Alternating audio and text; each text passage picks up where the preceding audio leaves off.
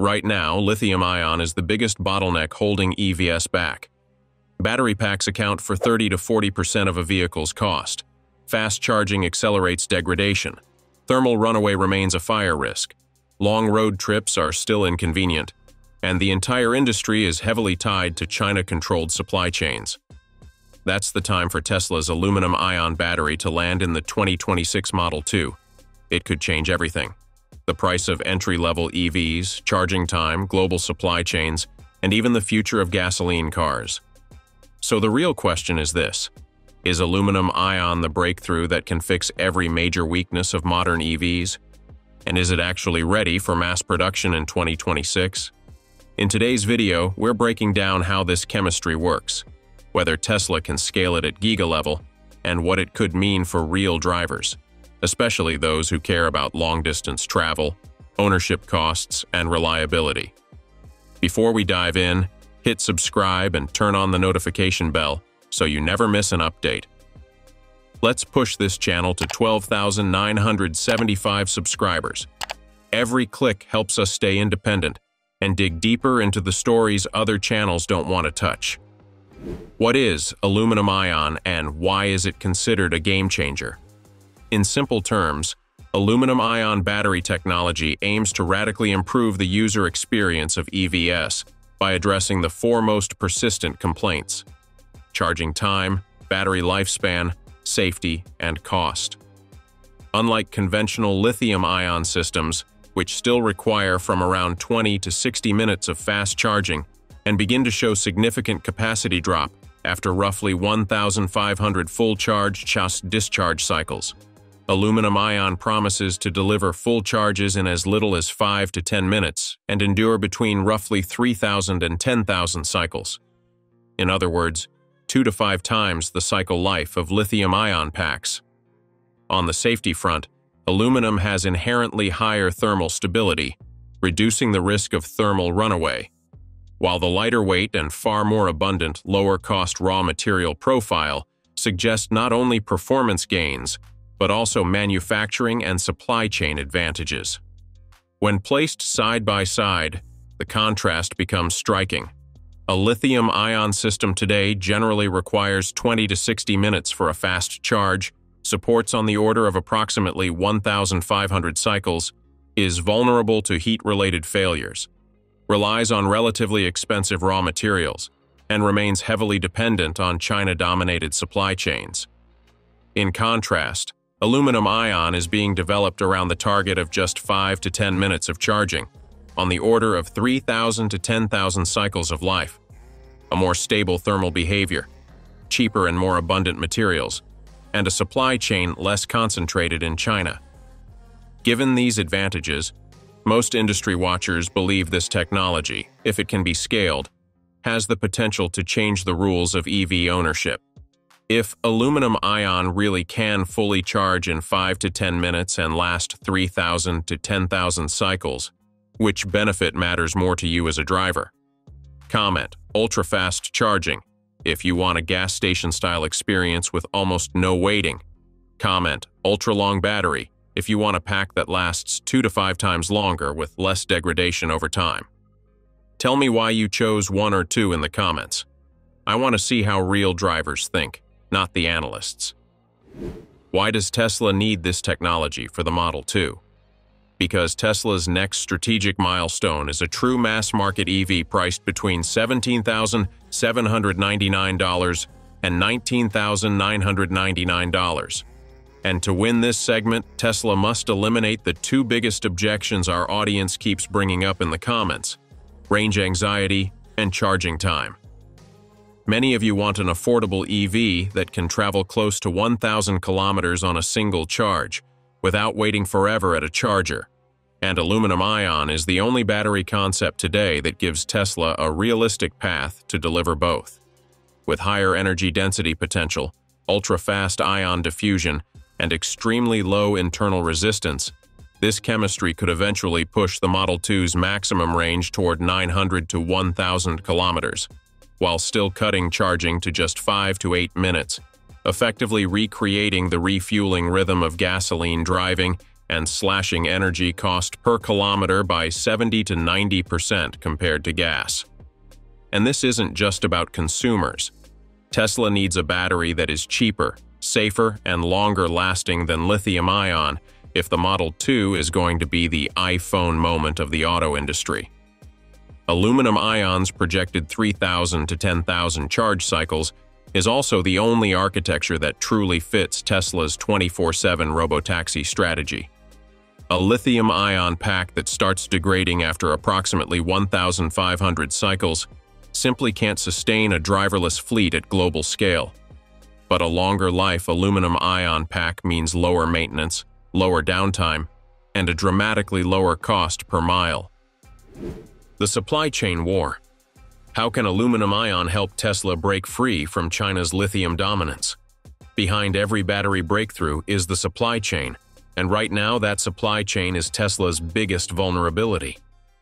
In 2023, global lithium mine production reached approximately 240,000 metric tons, up around 18% from the previous year.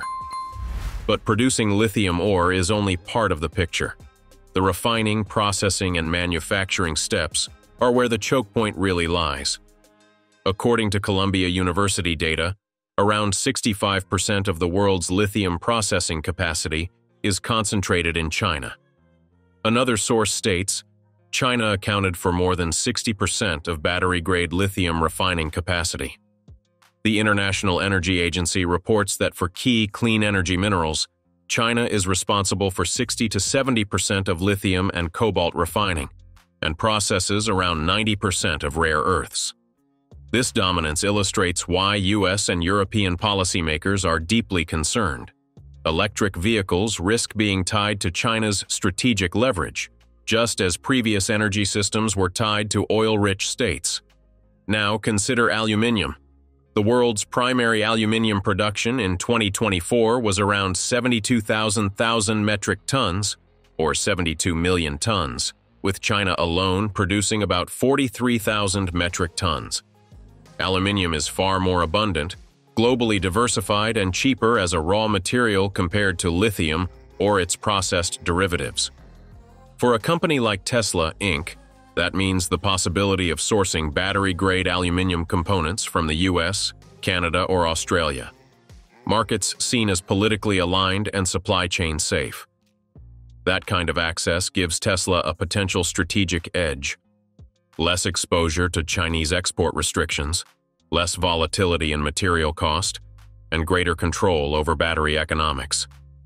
In other words, scaling an aluminum-ion battery strategy is not simply a technical innovation, it's a supply chain revolution. When Tesla finally rolls out the Model 2 with an aluminum-ion pack, they aren't just trying to offer one more EV. They're aiming to build a platform that avoids the risk of reliance on a foreign power controlling your battery's raw material and refining pipeline. Although lithium-ion remains dominant today, its supply chain bottlenecks and geopolitical risks suggest a ceiling on how far costs can be reduced and how independent EV makers can become. Aluminum-ion offers a new frontier, a chemistry built on materials that are widely available, globally diversified, and less constrained by strategic choke points.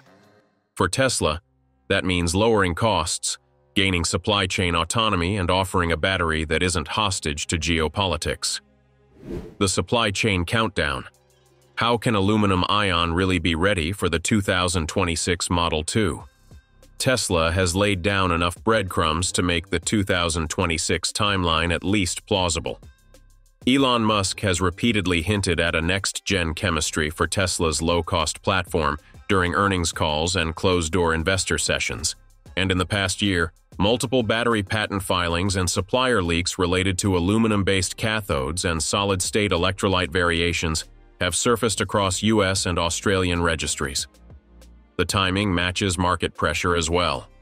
By 2026, global EV demand is projected to surge again, driven by sub-$25,000 models, and the only way for the Model 2 to hit its $17,799 to $19,999 target while undercutting gasoline on total cost of ownership is with a chemistry that charges faster, cycles longer, and scales cheaper than lithium-ion. On paper, aluminum-ion checks all three boxes, and that's why the industry believes Tesla might actually pull the trigger during this window. But this is where excitement meets gravity. Scaling a new battery is the single hardest step in this industry, and history is full of chemistries that looked revolutionary in the lab, but collapsed on the factory floor. Aluminum-ion will face the same hurdles. Mass production brings yield loss, integration complexity, and early-stage cost spikes that do not disappear overnight. Even a world-class manufacturer like Tesla must prove it can industrialize a next-gen cell at gigafactory volume, and the company will have to do it without slowing Model 2 production ramp-up. The core truth remains unchanged.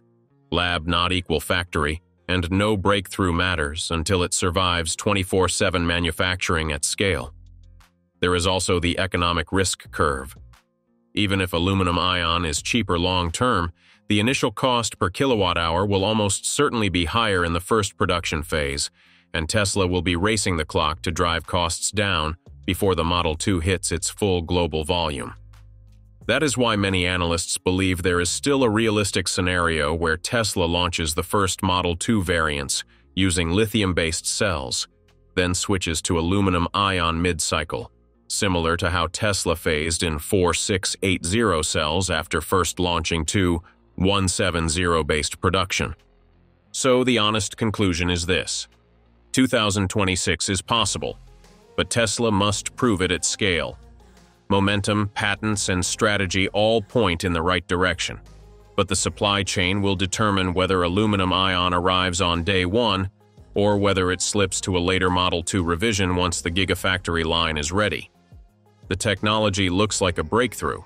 The question is whether Tesla can industrialize it fast enough. Now I want to hear from you.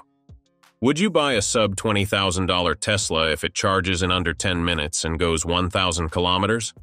Comment 1 for yes or 2 for not yet. Which matters more to you personally, faster charging or longer battery lifespan? Tell me in the comments. If you enjoyed this breakdown, hit like, subscribe, and turn on the notification bell so you never miss our next deep dive into Tesla's biggest battery moves. More leaks and technical breakdowns are on the way. You won't want to miss what's coming next.